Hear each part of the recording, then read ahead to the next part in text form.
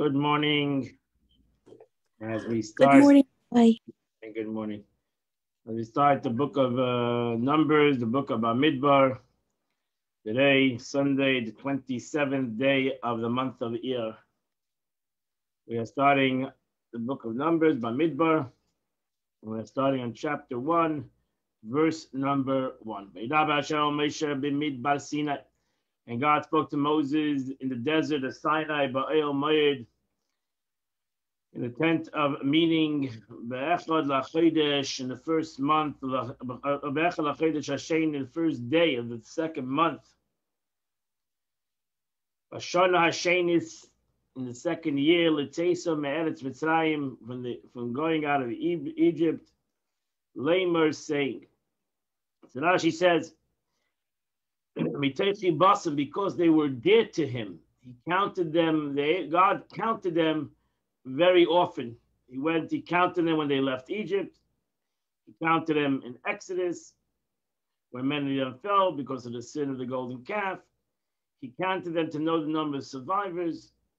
Again in Exodus, when he came to cause the divine presence to rest among them, he counted them. On the first of Nisan, when the Mishkan was erected, and on the first of Iyar, he counted them. So somebody who counts something that is dear to him, the Jewish people are dear to him, and he counts them. Verse number 2. Take a sum of the congregation of the Jewish people, to their families. To the head count of every male. Mispashem is called Zachal. So Rashi said, "L'mishpachaisa" means to the tribe. The base of Vesam. So by Jews, it goes to the mother. In your Yiddishkeit, if you're a Jew, you have to have a Jewish mother. And to the tribe, it goes to the father. So if you're a Kohen, because your father was a Kohen. If you're a Levi, because your father was a Levi. L'gulgul loisam. What means l'gulgul loisam? Rashi says there's a shekel. So l'gulgul loisam is simply translated as the head, but it also means a shekel per head. That's how it's counted. Verse 3. Ben esim shana v'mayla, from 20 years and upwards. Kol yotzei tzava b'Yisrael. All those who are fit to go out to the army. Tifkud Oisam, you should count them, Litzavaisam, to the legions, Ata v'Ada, and you and Adam. So here we learn another law, a different concept, and that is that the only from 20 and above can somebody go out to war. The Torah didn't want a person younger than 20 should be away from learning Torah and should go and war. You should learn Torah until you're 20, and then go out to learn the army. Verse number 4. When you count it, you should always have the head of the tribe with you. That the heads of the Nasi of each tribe, there were 12 tribes, 13 tribes, and each of the tribes, when he counted them, he always had the Nasi. This was a Zeres HaKaf, so let's say a decree from the Torah. Now the Torah tells us who the heads of tribes at that time. Verse 5. These are the names of the people that are going to stand with you as the heads of the tribe. Reuven, to the tribe of Reuven, Leitzur ben Shdeir. L'Shimon, Shlumiel ben Tzuri Shaddai. L'Yehuda, Nachshem ben Aminadav. L'Yisachar, Nisdanel ben Tzuar. L'Zvulon, Eliyav ben Chelon. L'Bnei Yosef, to the children of Yosef, because there were 2 tribes. L'Ephraim, to the tribe of Ephraim, Elishama ben Amiud. L'Menashe, to the tribe of Menashe, Gamliel ben Pedotzer. L'Binyamin, to the tribe of Binyamin, Avidan ben Gidoni. L'Dan, to the tribe of Dan, Achiezer ben Amishadai. L'Asher, to the tribe of Asher, Pagiel ben Acher.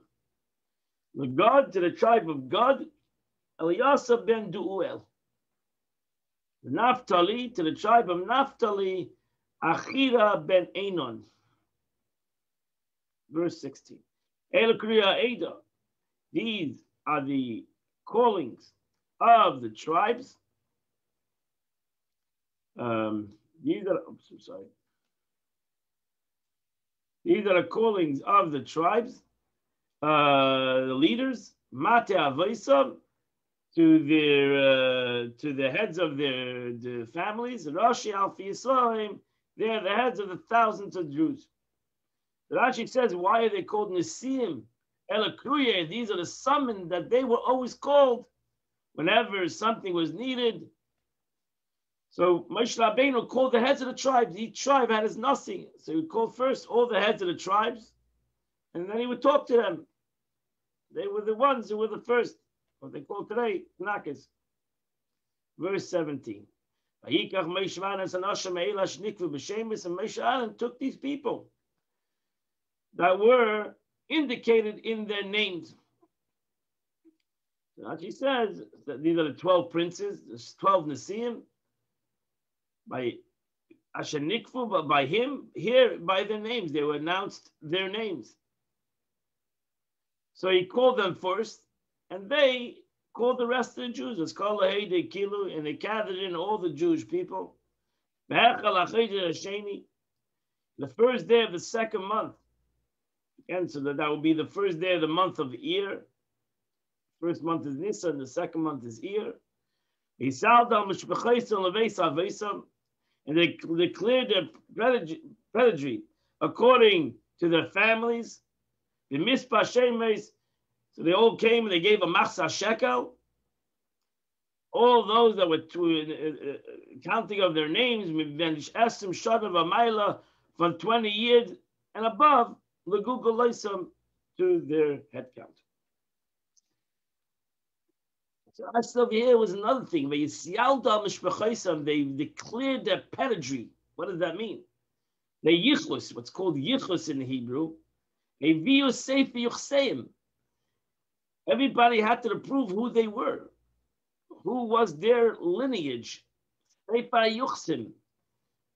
is something that in many ways has been lost through the exile of 2,000 years. We lost our yuchsim. How many generations can you go back to know who your great-great-great-grandfather was? As long as Jews were together, it was easy to go back generations of generations. So everybody needs to say who was their grandfather, great-grandfather, great-great-grandfather. That they would know exactly that they came out of that shevet. As God commanded Moshe in verse 19, and he counted them in the desert of Sinai. That is the Chumash of the day. We go to the Tanya of the day. We are holding in chapter 52 of Tanya. The Alter Rebbe, yesterday, the Alter Rebbe continued what we learned on Friday in the aspect of the way the Eibishter, God created the world. And the way ultimately God resides, or you want to call reveals himself in the world. So the Alter Rebbe continues that Shechina Atzma. The Alter Rebbe explains the concept of the way godliness, the presence of HaKadosh Baruch Hu, comes within the world, and it comes within the world and reveals himself in the world. So he has to. The Shina is, for example, the Abish gave the example of the Shemesh, the sun. The sun itself comes down in an oil. The oil is bottled to the Shemesh, is nullified to the Shemesh, to the sun itself. The sun is the illuminary, and the oil is the illumination. So the oil, the illumination, if it returns to the sun, becomes nullified. It's part of the sun. So the illuminary is the sun, and the illumination is the earth. So the earth gives light to the world, But the is always connected to illumination. And the has the capability to reveal the sun, so to say. And the sun shines because the sun does there to shine. The sun does there to shine. And it gives this illumination, the light that comes down to the world. So too, the Eibishter can come down and reveal himself in the world. He reveals himself through an through a light. This light is already a condensed concept. It's already something that is that so to say hides the essence of the light. What is this light? How can this light, what in the world can handle the light of the sun and at the same time come down to the world? What is the light of the sun in comparison, the analogy of the sun and its light? What is the godliness and its light that comes down to the world? What is that light? So here the Alter Rebbe says a fascinating concept. So let's learn now. The Shechina itself, the origin and core of the manifestation, whereby the Blessed and Safe illuminates the world in a revealed form, in which the source of all streams of vitality in the world,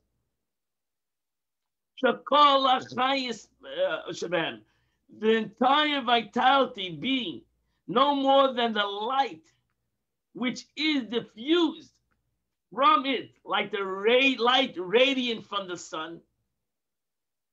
So the sun is the essence, is the illuminary. The ray of the sun is thus the light of that sun. And that's the light that the world can handle. It's only the light of the sun, the ray of the sun. It can't handle the sun itself. But the ray of the sun has everything that the sun has, but it's not the sun. If it would return to the sun, it's batal, it's nullified. It will be impossible for the world to receive the light of the Shechina. Just like it will be impossible for the world to receive the sun. It has to come down through that's why the Gemara also says the Eibishter God put the sun in a sheath. He put the sun in a sack, so to say. Took the sun, he put it in a sack. And now the ray comes out of what comes out of the sack is what the world can handle.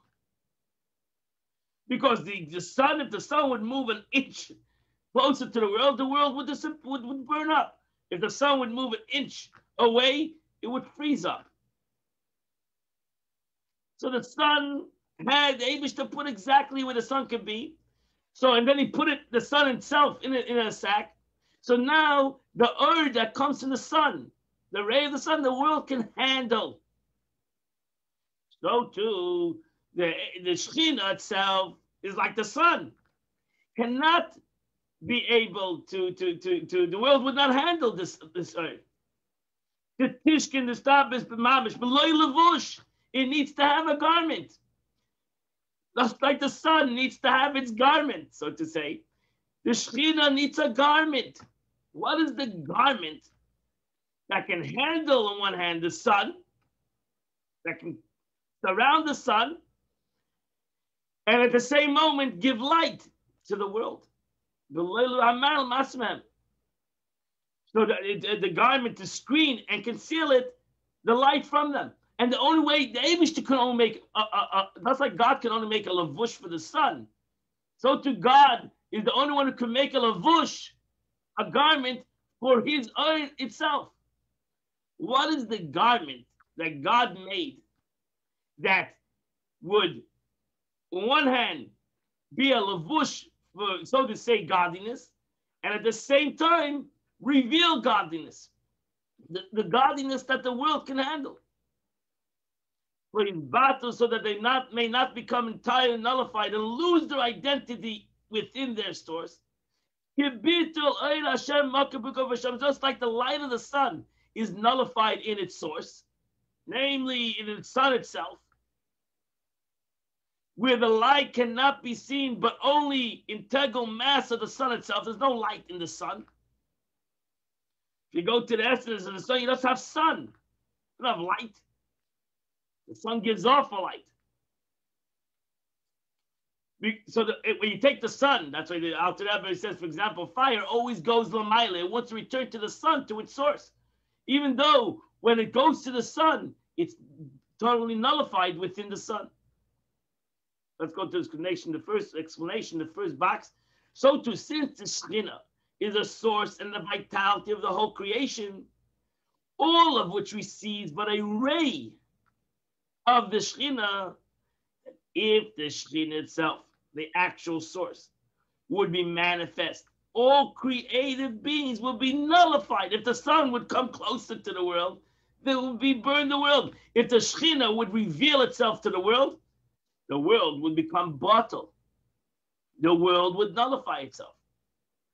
The situation would be exactly similar to the sun's ray as they are found within the orb of the sun, where they are completely nullified.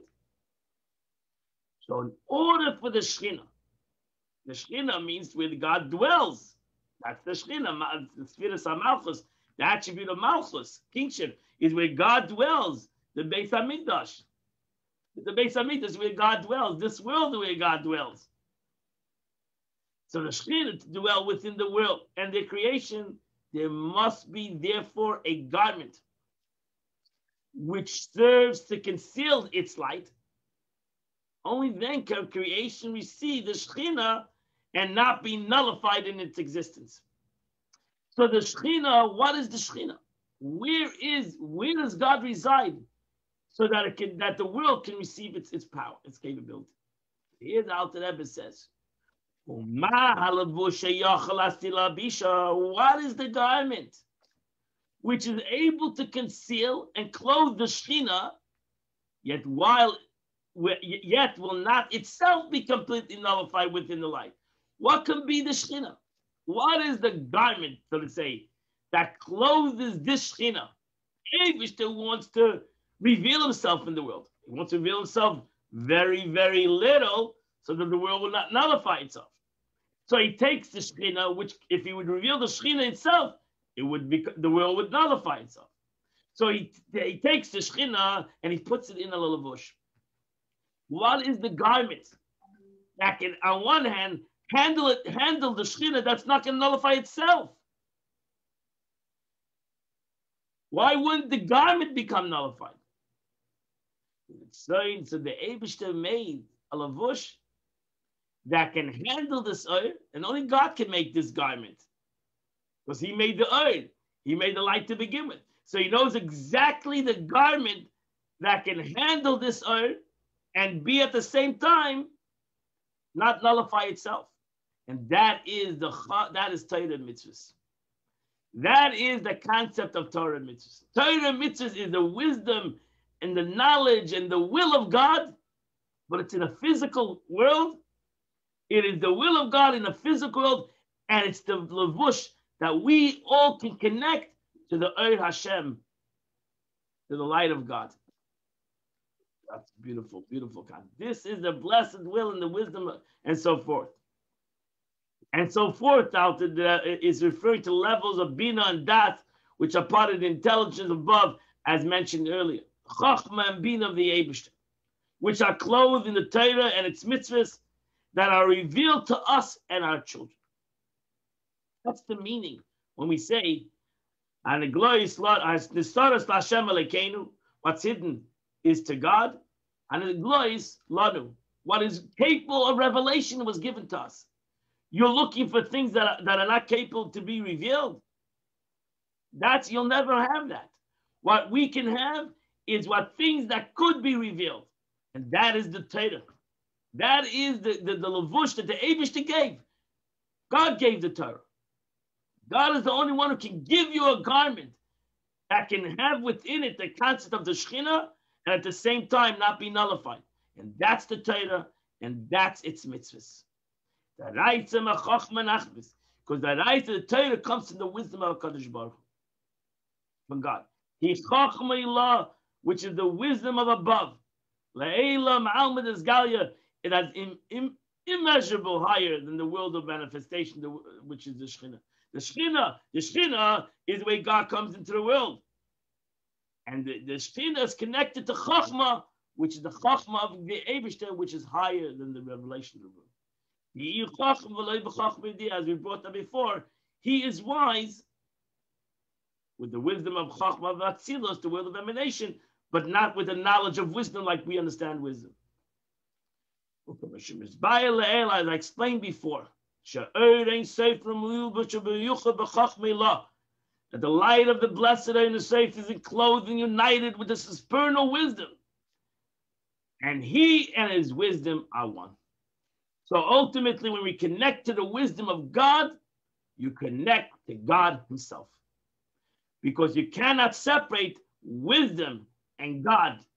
The wisdom of God is him.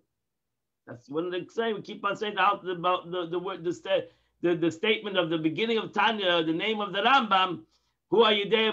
He's the knower and the knowledge, which is hard for a human being to comprehend because God is one with his knowledge.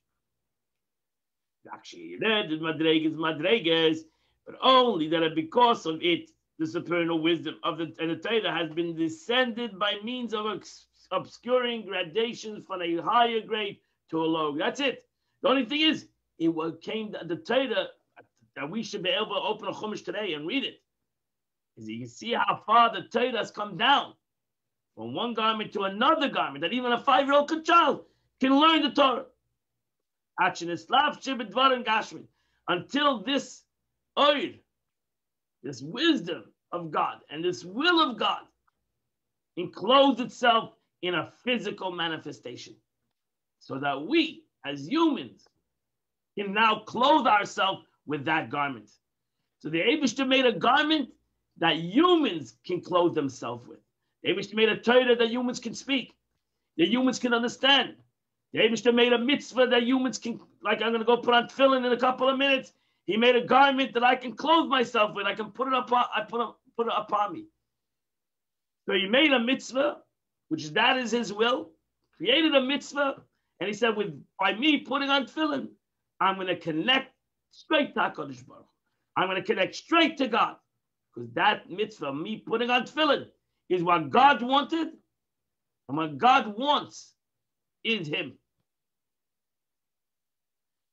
We're going to be saying Tayag, Mitzvah, Torah, which are the 613 commandments. So we have to Baruch Hashem. That's when we make a brach on a mitzvah. We make a blessing on a mitzvah. We thank God that he gave us mitzvahs. He gave us commandments so that we all can connect to him. We wouldn't be able to connect to God if the Eibishter didn't give us mitzvahs. If God didn't give us mitzvahs, we would never be able to connect to a spiritual entity. We are physical people, and it's impossible for the physical person to connect to spiritual. They're opposites.